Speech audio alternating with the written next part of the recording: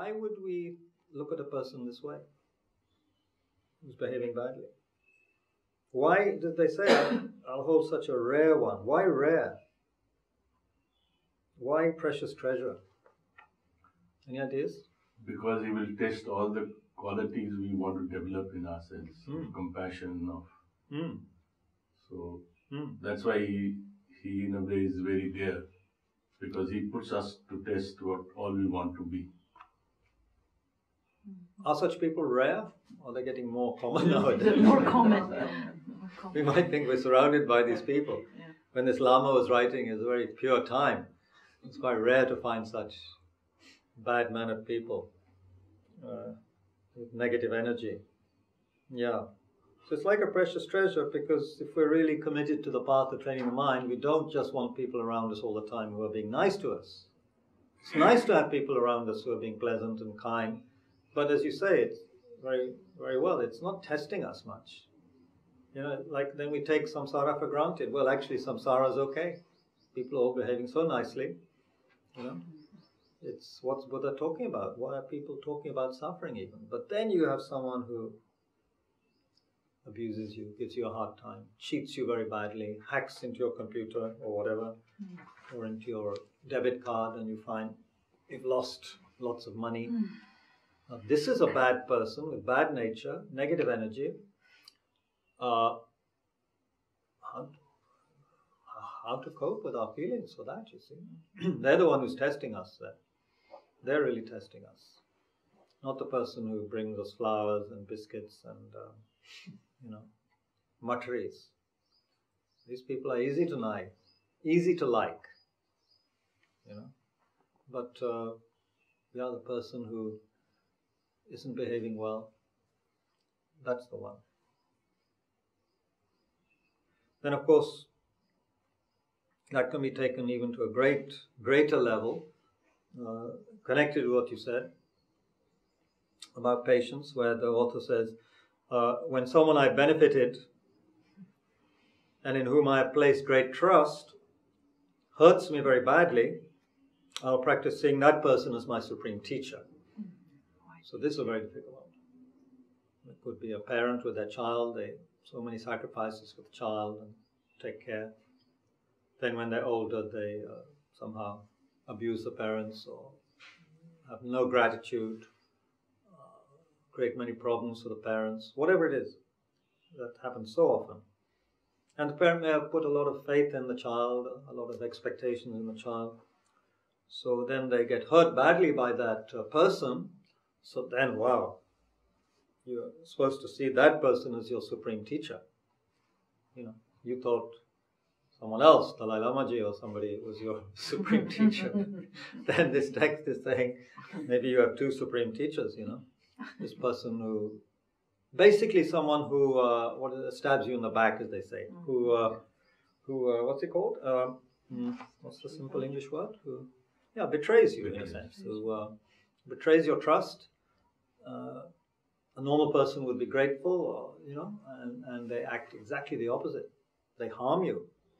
You help them with a good heart, maybe mixed with a bit of delusion, of course, because we're all a bit deluded, but basically you help them for, say, 20, 30 years, and now they're harming you.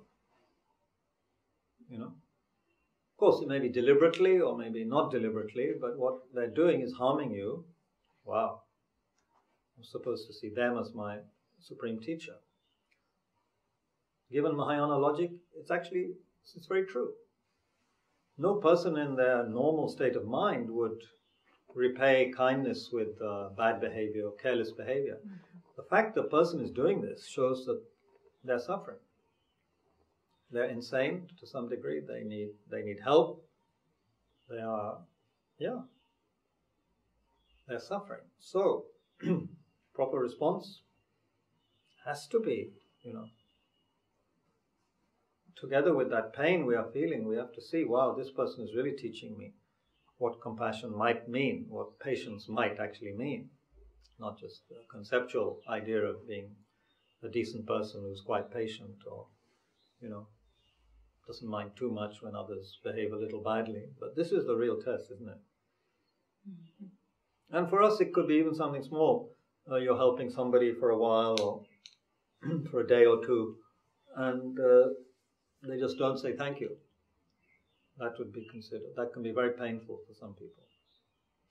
It was painful for me recently. I didn't even do much. I just, in Bodh Gaya, there were two people I felt should meet each other.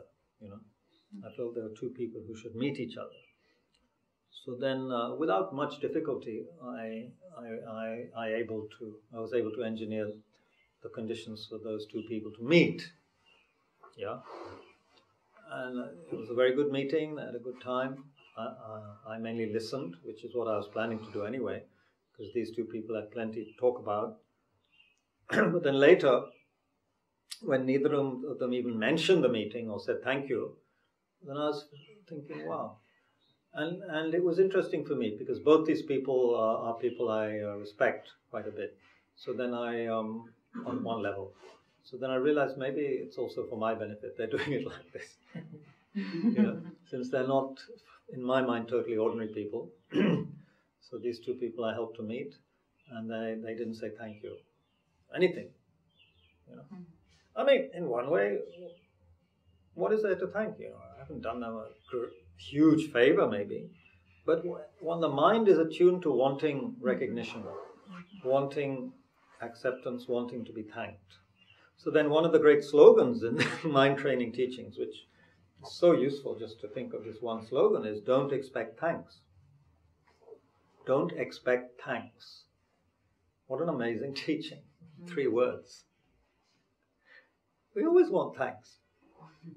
If I just pass the salt to you, I want you to say thank you. Or at least look pleased. Then if I do an hour's work for you or buy something from the shops for you because you're sick or whatever, I expect you to say thank you. Of course, it's interesting, isn't it? Mothers do this for their children and don't expect thank you very often. For younger children, of course, maybe.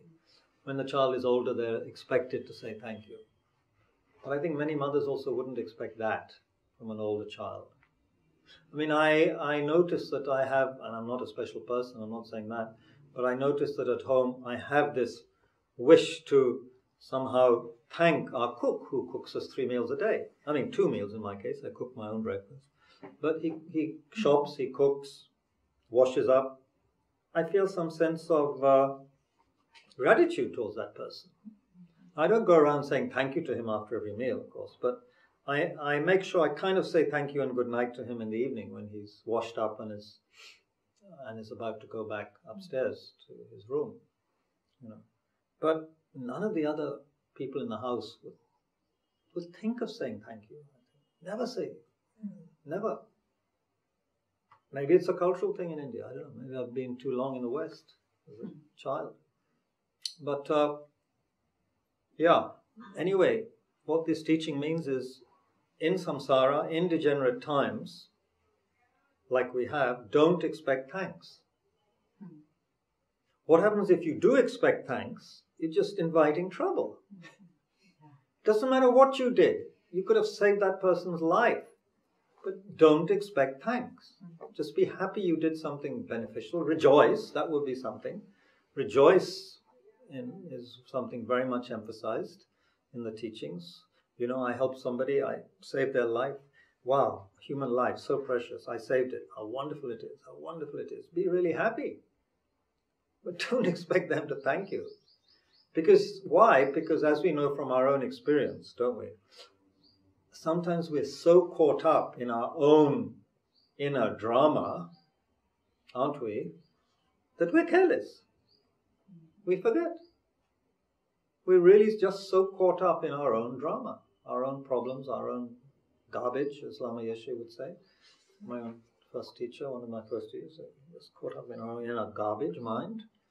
So they forget, or they never intended to, or they're deliberately using us. Okay. As Rinpoche says, a bodhisattva should be so happy when someone is using them. That's what I'm here for, he would say. A bodhisattva is there to be used by others. Even though if other people are using you like toilet paper or Kleenex tissue, it's okay, I'm a bodhisattva. I'm there for others. Others are sick, they're suffering. I don't expect them to behave well. especially in this degenerate time. Why am I expecting them to behave well? Why am I expecting all this? When Buddha said, First Noble Truth is suffering, and there's so many causes of suffering, which are so powerful. So why am I expecting people to behave well? I shouldn't. I'm stupid to do that, actually. I should expect them to behave badly. I should expect them not to say thank you. If we train our mind in that way, then of course we can have all these little pleasant surprises when people do say thank you or do say a kind word. Then it feels so good because you trained your mind as a good warrior to expect the worst, to be prepared, let's say, for the worst. You're prepared. That's why these early teachings are so important. You see the results of karma. If you haven't been thankful or grateful person in the past, you're not easily going to be grateful and thankful now. So don't expect everyone to have started with some innocent, clean, wonderful baby slate and, then, getting damaged by life. None of us came into this world with a clean slate. And of course, some of us say thank you too often, and it gets embarrassing, isn't it? Some people over grateful. As soon as you do something good for them, they immediately do something good back. It's like almost too much, So how to be skillful? That's difficult for human beings. So anyway, I find more and more that slogan is very useful. Don't expect thanks. Don't expect also together with that appreciation. It covers a lot of things. Don't expect gratitude. In other words, don't expect too much anyway. Remember what Milarepa said? He said, like a lion, I have no fear. Like an elephant, I have no anxiety. Like a madman, I have no expectation and no hope. I tell you the honest truth. Of course, it didn't mean Milarepa was hopeless and was in his cave depressed, but it means he has no unrealistic hope or expectation of samsara. Samsara is suffering. People's minds are degenerate. What can you hope or expect from them? Of course, it doesn't mean he was hopeless. He had his practice, he had his amazing guru. He didn't need to be hopeless. Can't we change people? You tell me. You have a very fresh experience. How can we change people? Wrong question, isn't it? How do you change yourself? Thank you. Saved by the Scots. Practical. Would you say it in a Scots accent? We have to save ourselves. What was that? I forgot now. How do you save yourself? We have to save ourselves. You have to save ourselves. Yes, you have to save ourselves. See, you have to save yourself. Then others will be inspired by your example. And then you'll be able to help them without, if you're trying to help them from a situation of me. Huh? Without being forceful. No, it's not about being forceful. You could be very forceful as a bodhisattva, but you are beyond hope and fear. You just see clearly what has to be done out of your wisdom and compassion, and you do it. And if there's nothing to be done right then, you don't do it. You don't say, oh, I couldn't help this person right now. No, not at all. As a bodhisattva, you never think that way. And of course, you constantly pray for others. You constantly hope that your life is meaningful for others. That's one of the prayers, isn't it, of the bodhisattva? Anyone who abuses me, whatever they think of me, whether it's good or bad, may it be meaningful for them. So you always have that thought there, which helps others at some subtle level maybe. At least helps you not to be upset. Anyway, the point here is how to stop ourselves being our own worst enemy by having all these expectations of other people. Why should we have expectations of lunatics? Right? We're all in a lunatic asylum, according to Lord Buddha. Some are more lunatic than others. But we're all grasping at something.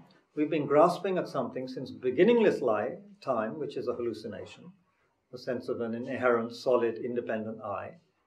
There's nothing more hallucinatory than that. So we're all basically hallucinating, according to Lord Buddha.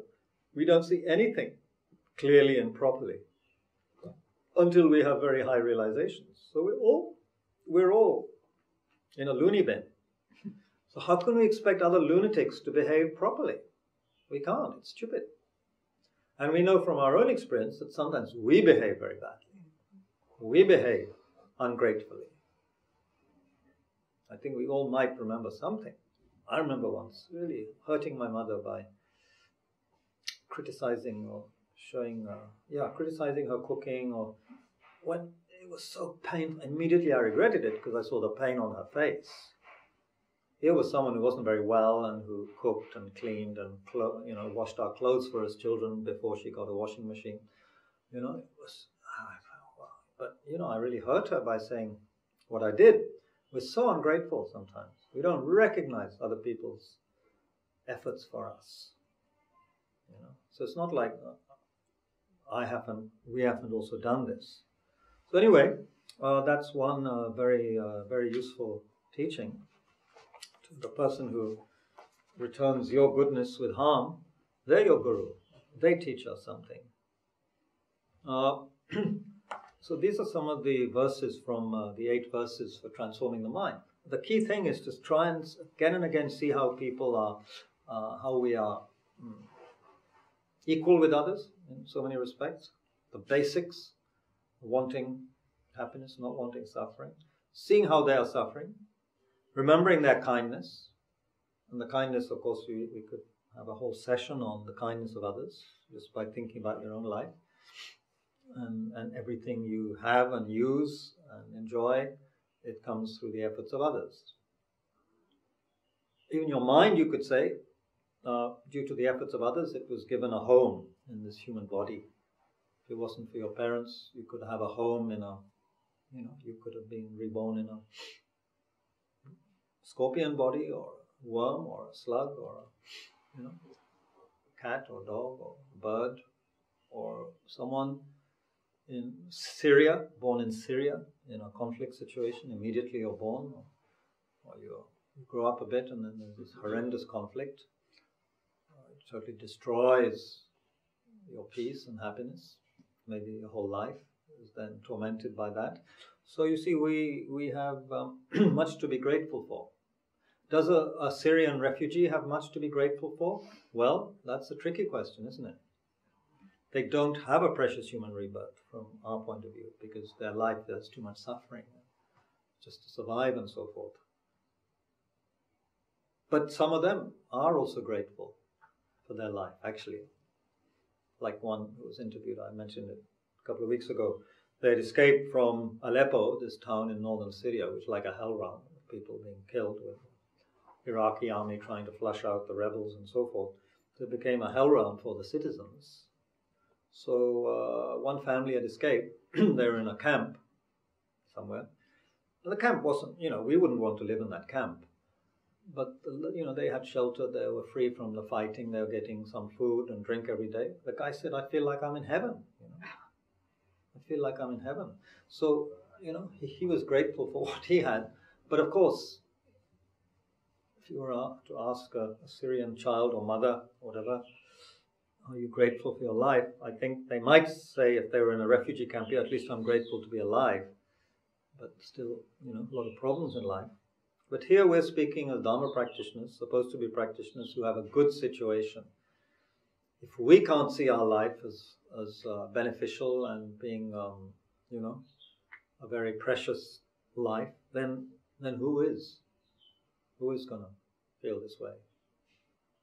Even presidents, big people, they don't have the leisure, the opportunity we have, do they? I wouldn't want to be President Trump right now, for many reasons. Partly because it's just such a stressful situation. Being someone unqualified for a job, and with a lot of other people who are unqualified for the job, and being attacked left, right and center by the press, and so on and so forth. There's no opportunity for him to practice Dharma. I mean, I don't think he has a Dharma teacher. The way he talks suggests that he doesn't have much control over his speech, and he obviously has a lot of problems, inner problems. It seems very clear to me, very clear. And how his wife keeps that smile on her face, I have no idea. She was a model. You have to smile all the time. Yes, at the back. When I was coming, Yeah. just like, I think somehow you told me the answer, but Huh? just when I was coming here, Yes. this IIT crossing, I saw a small little child Yes. eating. And somehow this whole thought was coming, like what has happened, this child doesn't have any food and she has to kind of beg for her food. And I am now going into a place where, like, at least I feel so calm and nice. So I think you were just saying the same, but could you just maybe from this, like, I think we were talking the same sort of thing. A Syrian refugee might be feeling comfortable that he or she is alive. Now this child, as such, biologically she is alive. But like I feel I'm so blessed, I'm here. But this child is just maybe 5 minutes walk from this place. Yeah. So what's your point? Feel like what I'm trying to say is like, what is the difference between that child and me? Causes and conditions. Karma.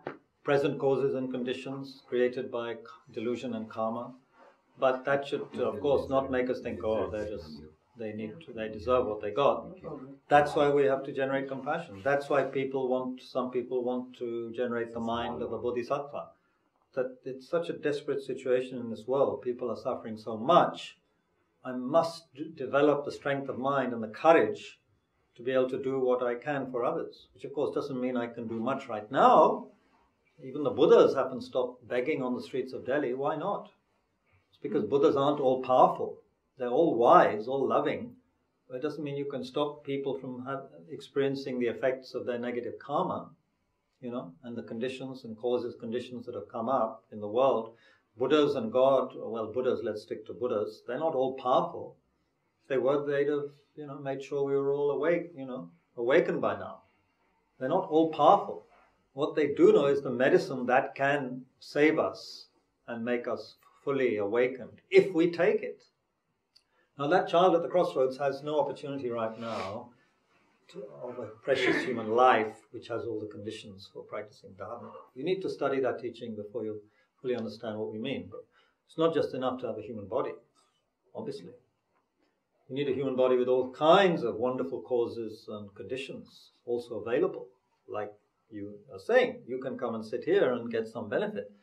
Most people can't. Most people aren't interested even. So even though they have everything else, if they have no interest, then they won't be here and getting some benefit, hopefully. So it's all due to causes, conditions, which is also a good thing, because when the causes, conditions change, or when that person also may, develop some other, then they can help themselves and, maybe generate some causes for a precious human life in the future. But right now it's bleak. For most human beings, it's very bleak. Most human beings aren't behaving in a way that will ensure that they get a human life in the future at all. Because at least the causes of a good human life, which I mentioned 2 weeks ago, which all of you students remember who were there. Mayank, I'm picking on you today, because your boss is away, so I'm picking on you. So, what are the causes? The three main causes for having a precious human life. Not just any old human life, a precious one with the opportunity to practice Dharma. Can you remember? Could you hazard a guess? Would they be positive causes or negative? Positive. So what kind of things might ensure us being able to have this amazing, scenario where we are able to investigate? Whenever human rebirth, I think... Precious human rebirth. I don't know. Human rebirth, I know, is generosity of food. I don't know. In general, yeah, they mention that as a cause for the precious human life, actually. Okay. But yeah, you're right. To even get a human body, there needs to be some good throwing karma. If you divide it up into different kinds of karma, there has to be some positive throwing karma, which would involve some kind of morality or goodness, presumably. Mm-hmm. But yeah, for this human body, specifically, really generous outlook and giving. Practice in an earlier life? That would help, I'm sure. That would definitely help. But they speak of three, don't they? They speak of generosity, pure morality, which is also very difficult to generate even one pure moral conduct in these degenerate times, like just to... Even the great Avalokiteshvara started crying, I just said in one beautiful story, when he felt he couldn't help others enough. And here he was, the Buddha of compassion, he couldn't help others enough, and he was crying. And so then, from his tears, another aspect of Buddha energy was born, Tara, female aspect of enlightened energy, quick enlightened energy, activity. So, but yeah, so you could say even the great bodhisattvas and Buddhas, even they get upset sometimes that they can't help others. Mm-hmm. It's just a story, but it shows that, yeah, it's a desperate situation, isn't it? It's like seeing someone going to their doom, in a sense. Yes. Like somebody running towards the edge of the cliff. And you can't stop through ignorance, and you can't stop them for whatever reason. Mm-hmm. Either because they have a gun in their hand and they're threatening to kill you if you follow them, or whatever. Or they don't know the cliff is there, whatever. Mm-hmm. But sometimes we just can't help people. And that's why we have to be satisfied with the greatest gift we can give ourselves in the world is to work on our mind and develop equanimity and great compassion and bodhicitta. And that would be the best help. Even for myself in this situation. Well, of course. I'm suffering so much.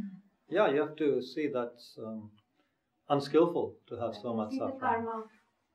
Yeah, you can't take on their personal karma. I can't change it anyway. Not this life, seems like. Not yet. Who knows? They could have some experience which opens up their minds a bit, opens a little crack. That could come also through a lot of prayer from your side. Since you have a karmic connection with them, it said that those who make prayers for others, having a karmic connection with them is a very powerful ingredient. Also powerful is being a very pure person, morally very pure, having many vows, that can help. But just being karmically connected as a family member can help your prayers for them to be more powerful than most third-party prayers. I wanted to bring them here and they told me to shut up. Yes. Mm-hmm. You better drug them and tie them up and bring them. And when they wake up here, at least they'll see some positive energies before they run out screaming. Plain rude. Rude, yeah. So there you are. You have the person in that verse. Right? Perfect example of that person. So it says, whenever I meet a person of bad nature who's overwhelmed by negative energy and intense suffering, I'll hold such a rare one dear, as if I'd found a precious treasure. It doesn't say anything about, I must help them, I must go out and, change their mind. It says, what does it mean for you and your spiritual development? Then, when others out of jealousy mistreat me with abuse, slander, and so on, I'll practice accepting defeat, offer the victory to them. Mm-hmm. It's a little bit connected. If they say bad things, you just take it. Okay. You accept. I mean, not always, but... And then have you benefited them at all in the past? Do you feel? Yes, I think so. Yeah, so then they hurt you very badly, tell you to get lost and so forth. I'm praying for them now. Yeah. See them as your teacher. Then, of course, if one really advances in the practice, one can do what this next verse says. In short, I will offer directly and indirectly every benefit and happiness to all beings, my mothers. I will practice in secret, taking upon myself all their harmful actions and sufferings. This refers to the practice of taking and giving, which you may have done with Venerable lo-jong, where you imagine taking on all their suffering. It's obvious they have a lot, these two beings. You take it, and also then later as you breathe out, you give them blissful energy and energy which transforms into whatever they need for their happiness, purifies them. That's all we can do. It's a big deal also to do it, to actually do that practice of taking and giving. You're powerfully working on your own compassion and love, and certainly can't have any harmful effect on them. But you shouldn't do the practice in front of them saying, I'm praying for you, I'm taking on your suffering. They'll just tell you that you're stupid. We don't need it, thank you. Yeah, they'll say they don't need it. Not from you. Stop showing off your Buddhist credentials, whatever they may say. So that's why the teaching, you have to do it in secret. Thank you so much. No one should know you're doing taking and giving practice. And my worrying and suffering is not going to help anybody. I don't think so. But you can check. Maybe your logical mind is not yet clear. You might think, well, maybe there is a good thing about, No. at least it helps me pass the time. Yeah. And not do my work. Yeah. It certainly Escape has work. that quality. So anyway, 1:20, I'm happy to yak on, but some of you may have other things to do with your life, your precious human life. It's up to you. We can finish now. Anybody have to go now? Then they should go.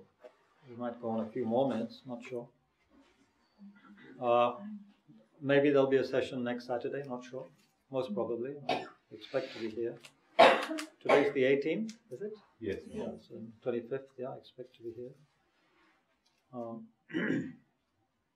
But the main thing is we have to be aware what's coming up in my mind.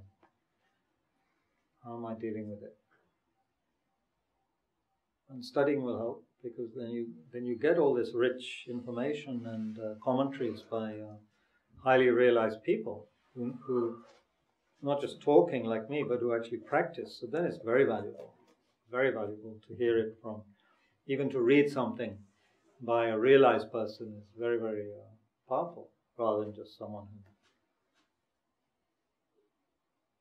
repeating it, what they heard from someone else. So I encourage you to study more.